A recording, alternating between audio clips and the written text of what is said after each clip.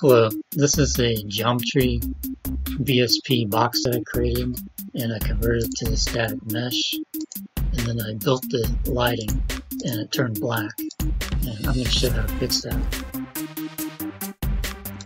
This is a third-person template, and I'm using Unreal Engine 4.23.0. I'm going to create a BSP geometry.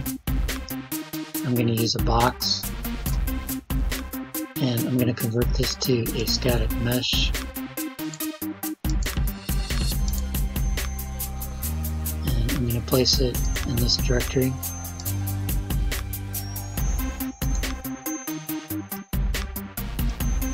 Now I'm going to build the lighting.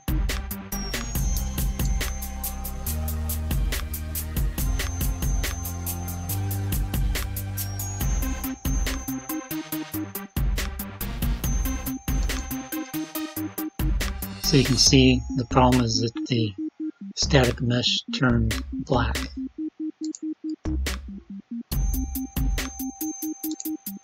And double click the static mesh, search for light, change light map resolution to 64, and change light map coordinate index to 1, and save this.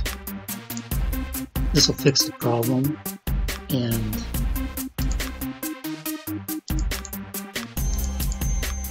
when you look at this static mesh that came with the template and search on light, you can see they're using the same values that I selected, 64 and 1.